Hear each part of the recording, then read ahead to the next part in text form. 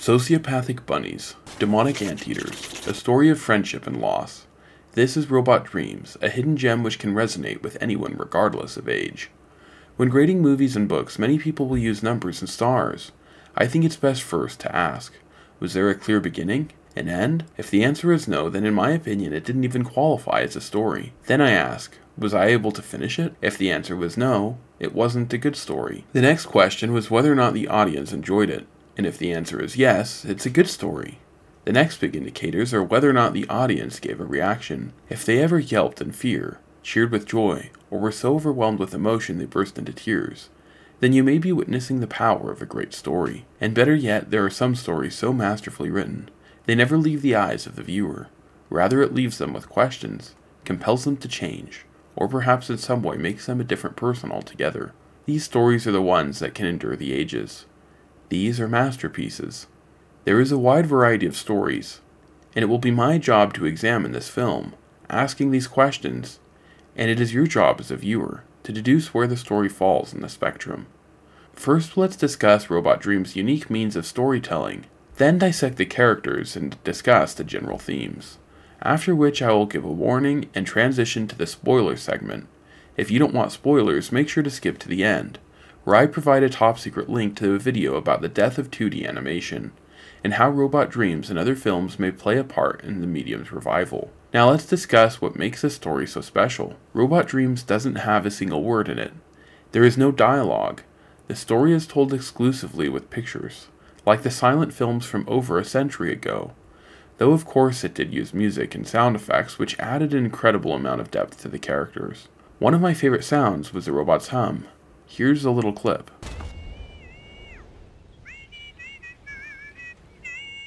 I also really liked the snake-like hisses made by a pair of anteaters, which artfully complemented their serpentine tongues.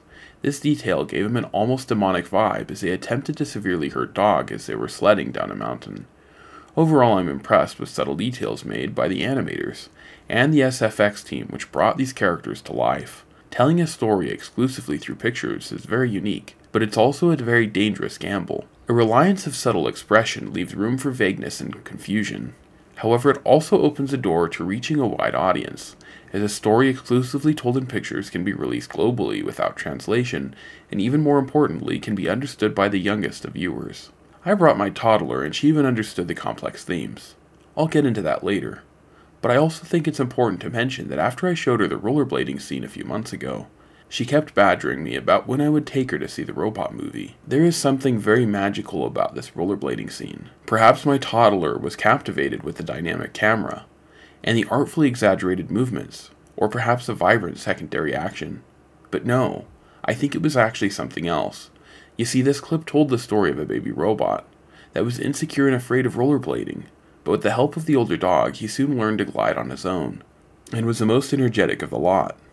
This is the exact same way a baby feels when they learn to walk, run, and jump, but soon they get the hang of it, and they too become the feistiest of us all. I believe that's why this scene resonates with us older people too, as we experience similar moments as parents. The scene also artfully displayed the friendship between the dog and robot. I really loved the characters. Generally, when robots are portrayed in movies, they are overly serious and lack emotion. This robot, on the other hand, was constantly brimming with joy, spreading his smile to those around him. Traditionally, dogs are also depicted as playful, happy extroverts, but those words are the complete opposites of this dog. He is very straight-laced, reserved, and so hardly emotional, or at least at the beginning of the film anyway. Both dog and robot are oxymorons. Their relationship, on the other hand, is not filled with contradictions. In some ways, the robot sort of represents a child, as he's just coming to life and experiencing things for the first time. But even in our friendships, one will often take on the role as a mentor, and the other of a student, as one friend tries fishing for the first time and the other shows the way. Overall, the premise behind the characters is very relatable. The story of this dog and robot spanned a year, and the film depicted the beauty of all the seasons, from summer to winter, from beginnings to ends, and from laughter to tears. There were times the audience had outbursts from all of these emotions, demonstrating the skills of the creative team. Now it's time to discuss the specifics of the story, and this is a part where I warn you about some impending spoilers. If you're not ready to hear those yet, don't forget to skip at the end of the video, and get the top secret link to my mini documentary about the death of 2D animation. But for everyone else, let's take a look at Robot Dreams and how it could revive the medium. In short, the film is about a quiet and lonely dog who wants more meaning in his life. After learning about how he could buy a robot friend, he immediately orders one. The robot comes to life and is very eager to learn about all the beauty life offers. His excitement energizes the dog, and the pair go on a variety of adventures, rollerblading in Central Park, and culminating in the visit of the beach. But as it turns out, robots aren't meant to swim, and Dog's new friend rusts out. I really love how they depict this realization. Dog stands up and motions for Robot to stand up as well, but unfortunately he is unable to. Confused, he tries again, and then Dog realizes what happened and tries to lift his friend, but is unable to. This scenario is very similar to situations we may have all experienced with older friends and family members, as they suffer medical crises and realize they are suddenly physically unable to carry out basic tasks that they effortlessly perform throughout their lives. Such discoveries are very harrowing and traumatic, and we oftentimes don't want to come to terms with the tragic changes. That's at least how Dog felt as he desperately tried to pull Robot from the sand, but in the end was unable, and promised to return the next day, unaware this would be the last time they would ever speak. The next day, when Dog came back, the gates were locked as the beach's season had come to an end. He repeatedly attempted to enter anyway, but was prevented by the police. Similar to what many people experienced in the government lockdowns of the early 2020s, as they were unable to visit their sick and heartbroken family members, and would oftentimes never see them again. It was heartbreaking to know that Dog had made the strenuous journey so many times, and because Robot was paralyzed, he would never know. As time progressed, the actual events were mired in illusions, dreams of what could have been, had fate not intervened. Generally, such drastic shifts in perspective can be perplexing, but the writers managed to properly distinguish between these dreams and the actual events. The dreams in most cases drastically enhanced the story of showing the character's deepest yearnings, and contradicting with the unpleasant situation. It also demonstrated the cruelty of certain characters, especially in a scene in which the robot hears a team of whistling bunnies that are canoeing in the ocean. They have a leak in their canoe, and the captain whistles with panic, urging them to the beach. This is quite humorous, as he wasn't paddling and offered no help to his teammates, and they were already aware of the dire situation, but he just kept whistling on anyway. They then make their way to the robot, and apply a lubricant, allowing him to move again, and he hops over the fence and eventually returns home to his friend. But that scene fades away, and the robot returns back to reality, where rather than helping him, the bunnies were severing his leg. I was mortified that such cute creatures could be so heinous, and my toddler yelped, hiding her face from the screen and nestling herself tightly in my arms. "Will the robot be okay?" she cried. I was unsure of what to say. I was also confused as to why they wanted his leg in the first place, but to my horror the captain only wanted the big toe, which he plucked off without a second thought, and then discarded the leg as if it was nothing. All the captain cared about was plugging his ship, and to him and his team the robot was just a means of accomplishing his goals. The bunny's sociopathic disregard for life was extremely haunting, especially when comparing them to the innocent robot who assumed they were coming to his rescue. Had they given minimal effort to help the robot, his life would have been changed forever for the good. But they were vultures of misery, and one of the many reasons that he and Dog would never be reunited. While this is quite disconcerting, it also helps the viewer understand how a good person Dog is, as he would never do something so heinous. On the contrary, he appreciated life and wanted to cultivate its growth in others. Not all the dreams are quite so coherent. One of Dog's dreams didn't quite fit well in the progression of the story. Here Dog built a snowman, who magically came to life. The snowman took him around and invited him to go bowling.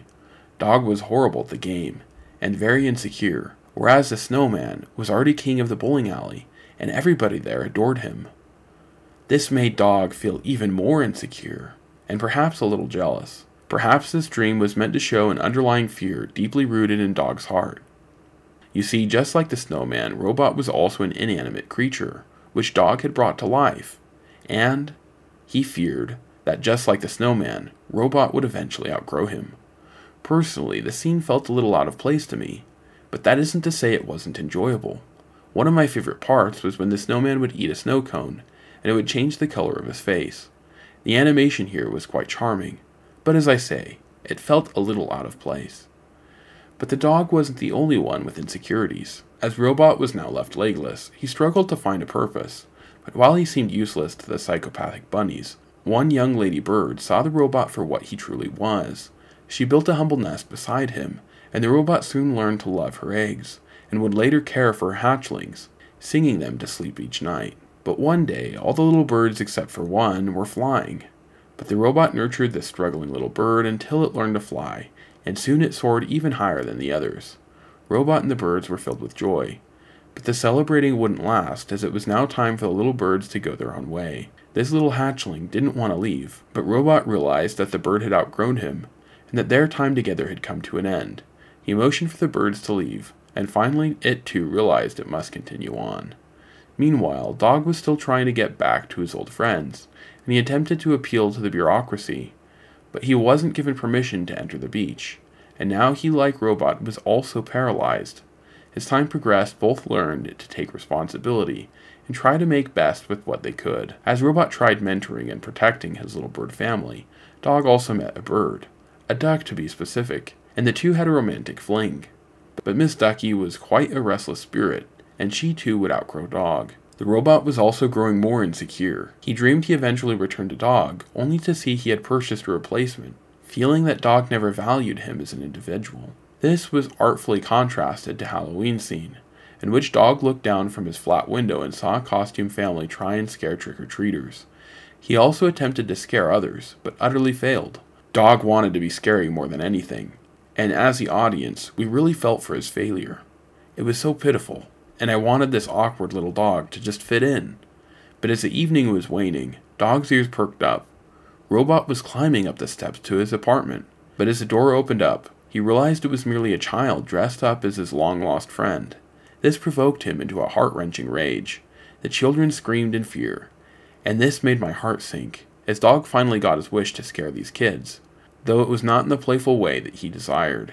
As time progressed and beach season approached, the robot was unfortunately looted by a criminal and sold as scrap. The scrap dealer and his little son took the little robot to the center of the yard. His son cheered as the father spun the robot around, sort of like how Robot spun Dog, only the scrap dealer gave him a WWE-style death blow, and Robot's final spark of life faded. Perhaps even more horrific than Robot's end was that the son delighted in his demise. But as time went on, Robot's dented head was discovered by a curious and loving raccoon, who would spend the next few weeks trying to patch him back together. In the meantime, Dog finally returns to the beach, only discovering Robot's severed leg. Assuming the worst, he is filled with grief.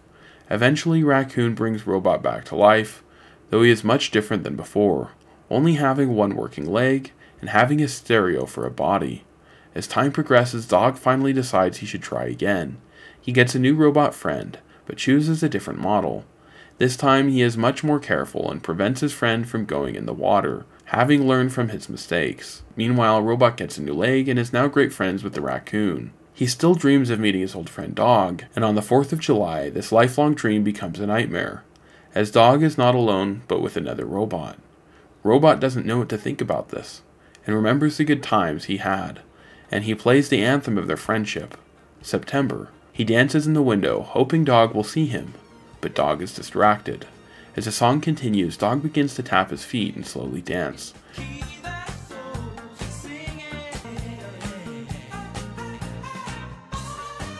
Just as he turns around, Robot hides. Dog searches frantically to see if he can find him, but disappointed walks away. Robot realizes he can't let Dog go, so he runs down the stairs of his apartment to chase him down. He narrowly avoids getting hit by cars, and works his way through an endless crowd of pedestrians. Finally, he barely reaches Dog and taps his shoulder, but as Dog turns around, his new robot slumps his shoulder and frowns. When cut back to the robot hiding beside the window, we realize it was all a dream, and Dog is still searching for him. Robot never comes out, and Dog disappointedly leaves after searching for him. He then happily continues with his new robot friend, and Robot celebrates with his new raccoon friend. My wife was mortified with this ending, but my toddler understood it, and she explained it to my wife. It's okay, the robot has a new friend, and so does the dog. She understood that just as the birds outgrew the robot and dog also outgrew each other. Their time together came to an end, and now they couldn't go back to each other. In a sense, they were both living their worst nightmares. Dog and Robot had outgrown each other, but they also had new friends. Only they weren't replacements, they were different. And while their old times would always be cherished, They had come to an end. I'm surprised that so many complex ideas could be boiled down in a way that even my toddler could understand. I attribute this to the visual storytelling, which didn't use words as a crutch for such complex ideas. The film made us feel a variety of emotions, the joy of beginnings, the fear of loss, and both the sorrow and solace in endings. Of course, there were so many great lessons too, the most important being of learning to find joy despite unfortunate circumstances which are out of our control. The animation was also excellent. No major American studio has attempted to classically animate a film since 2011. Perhaps Robot Dreams could be a spark that rekindles this dead medium. It's hard to say for sure, but if you're curious to learn more about the death of 2D animation, make sure to click on this top secret link. I haven't released this video to the public. Of course, please let me know what you think about Robot Dreams, and also don't forget to leave a comment and subscribe. Have a wonderful day.